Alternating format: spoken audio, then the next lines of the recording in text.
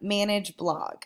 So I'm going to show you guys how to actually write a blog post, because this is how you will be uploading various assignments for class. You're going to create new blog posts for each assignment.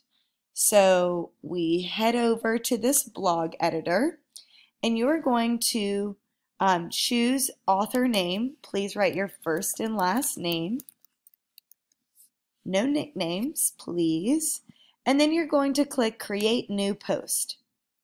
So here you can put a title. In every assignment, I will tell you what title to put, but maybe it is Design Styles, or let's say Personal Design Styles.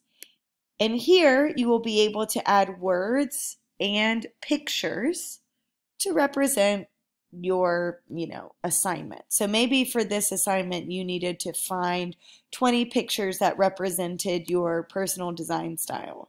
So to add pictures, you'd click this plus sign and then hover over the camera which says add an image. You would have needed to already save that to your computer. So before this moment you would have needed to search online for images that you like. You could also add a gallery, which is multiple photos. That would be okay.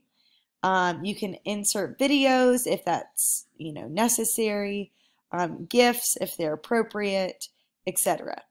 And then to type words, type. You can obviously just type words. And then space down, and now add a picture if you wanted to. Or you could add a divider space, and maybe you're answering a different question. Type. So what's going to be great about this blog is I not only will be able to see your work, but you will be able to use this as a portfolio, an online portfolio that you'd be able to show a college or a job to show your skill and ability. So make sure that you are proofreading everything. Let's say you are done with this post. You're going to come over and click Publish. You can always go back and edit at any time. So if I give you feedback, you can actually go back and edit your post to make sure that it's been edited. So clearly here is our personal design styles that we just made. Any photos that you would have put on your blog post, one of them would be populated as this thumbnail. Down here are example blog posts. You're welcome to click them and explore what a blog post could look like. You can see how they have pictures embedded within. You can click back over here and check out a few others. And as always, if you have any questions, please feel free to ask.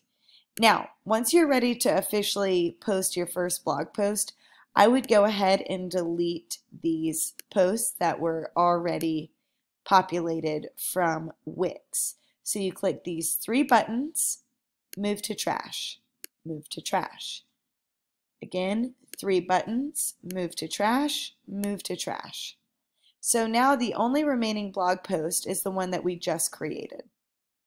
If you are done, and that's all you wanted to do at this moment, you can simply click X out of this blog post area. And now, you can click maybe later, and now your blog should be available within your website. So if you went to view your blog page, which to do that, upper left, it says page home, drops down, you have a drop down menu, and I'm going to click blog. I now can see where our first blog post is, and there you see right here, personal design styles. That's exactly what we just created. So that's how you create and post a blog post. So for now, that's all I'm going to be teaching you guys. If you have questions, please let me know. But good luck and have fun. That's all.